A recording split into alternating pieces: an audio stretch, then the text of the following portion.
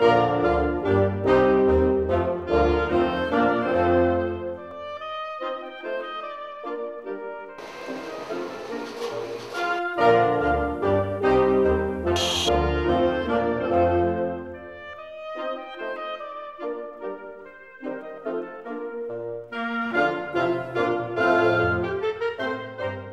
name is John Canning. I'm one of the principals of the John Canning Painting and Conservation Studios, based here in Cheshire, Connecticut.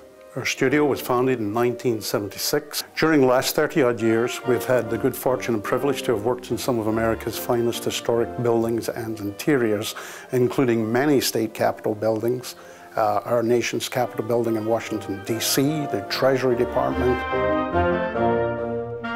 the Eisenhower Executive Office Building, many other public buildings like museums and libraries, and of course theaters such as Radio City Music Hall and churches. For example, the H.H. Richardson and John Lafarge Trinity Church in Boston, and of course even a train station where we restored the sky mural at the Grand Central Station in Manhattan.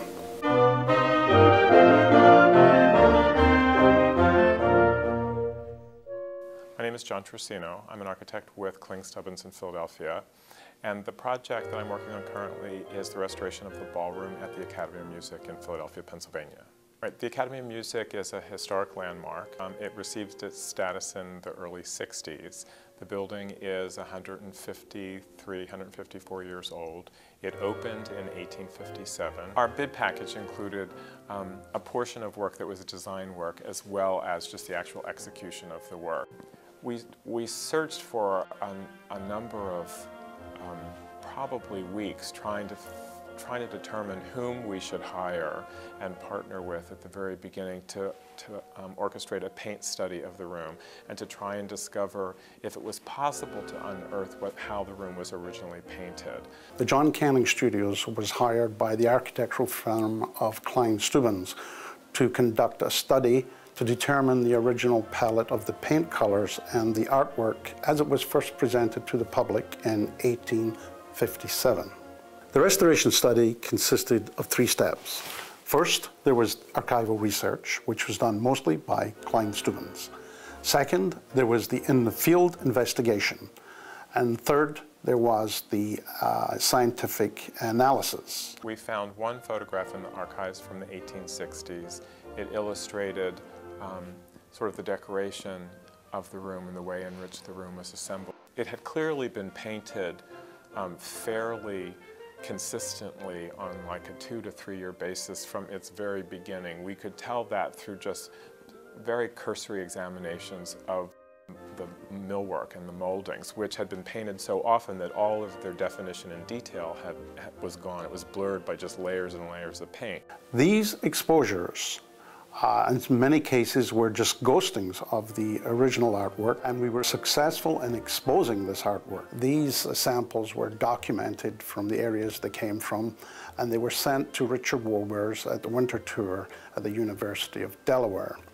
Richard microscopically cross-section analyzed these samples, and he was able to identify the original paint and the original colors. A report of the study was compiled and sent to John Trucino for his review.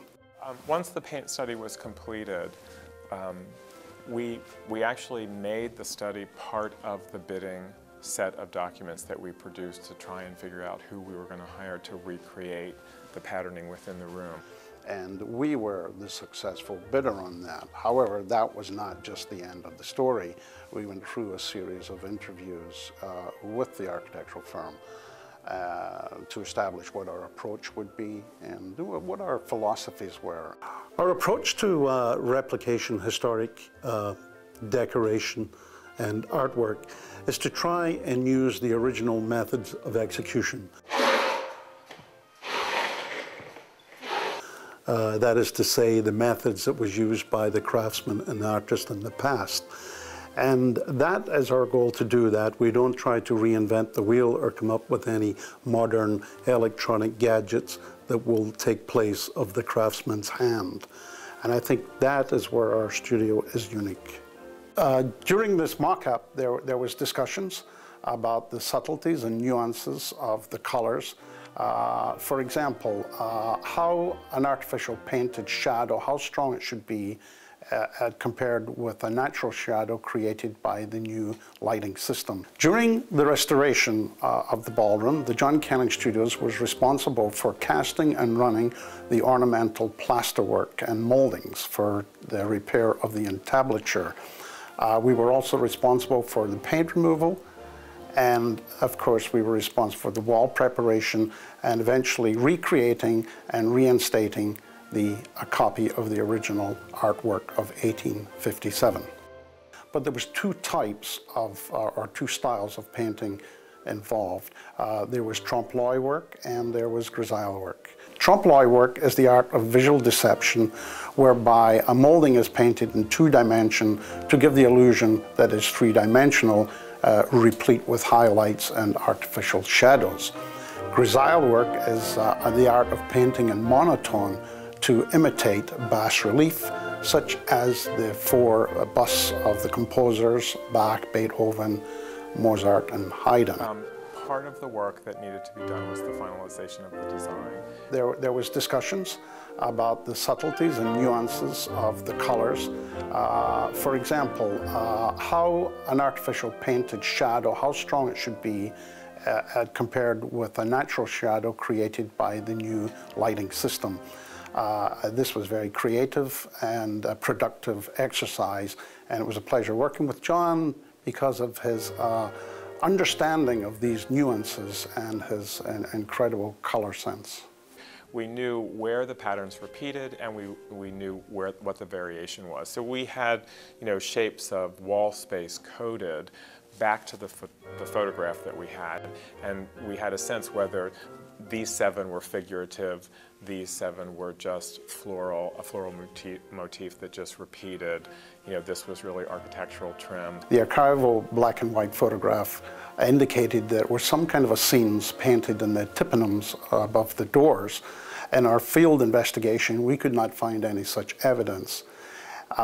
So therefore, new scenes had to be created. John Trocino, in consultation with his clients, came up with the subject matter, which was Mozart's 7 operas. We then created scenes of the operas and painted them on canvas here in our studios. Towards the end of the completion of the restoration, we installed them in the tympanums above the doors. There are 4 oculuses in the lower vault, which originally were to have just a floral element in them. But as I continued to look at the photograph and zoom into it, I was sure what I was seeing were actually the heads of people within them. And so as we looked at it, and then finally John sort of agreed, some of his painters looked at it as well, and they thought that they were heads as well. And so with the introduction of these sort of portrait-like heads within these oculuses, it's really transformed the decoration, made it 100 times better, more interesting, and it's actually tied back to what this facility is, which is a performing arts building. The fact that the drawings are of composers that would have been famous by the time this building was constructed has meaning to the orchestra and to the building. There was one conjectural area where we had some fun.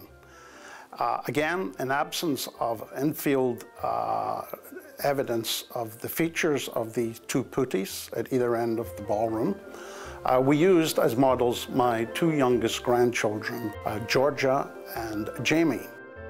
When it comes a day when we walk in that room and the carpet, the chandeliers, everything is where it should be, and most importantly, perhaps maybe we'll see people dancing in the ballroom, because then it will truly be functioning as it was originally designed to be.